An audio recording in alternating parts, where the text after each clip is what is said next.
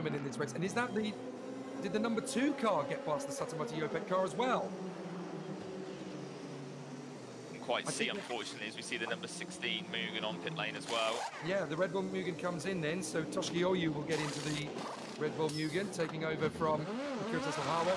But I think that the number 2 car may have got through into second place, net second place, I should say, in the GT300 as well. I have a feeling that both cars managed to get through.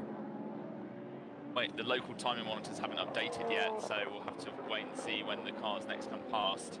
And this is Toshiki Oyu. Oh, he's managed to keep. No, he's not going to keep it in bay, though, is he? He's not going to keep the 23 car Quintarelli at bay.